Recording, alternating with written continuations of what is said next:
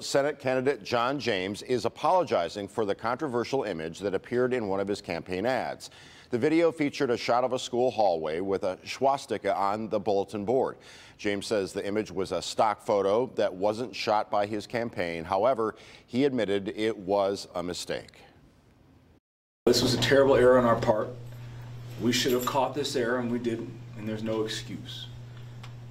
I'm responsible for everything that our team does and fails to do, and I will do everything in my power to make sure this never ever happens again.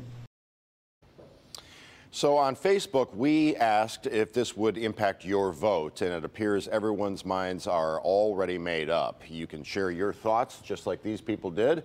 Mike says, I've met and talked to him, and he's already got my vote. Patty, no, best candidate running. Keith, no, wasn't voting for him anyway. And Jill says, wasn't voting for him anyway, ride the blue wave in November. So you can sound off on the Local 4 Click on Detroit Facebook page. Back to you guys. Oh, in case you missed it, James and his opponent, Senator Debbie Stabenow, sparred in their second and final debate Monday. You can find a full recap of that on the politics page of clickondetroit.com.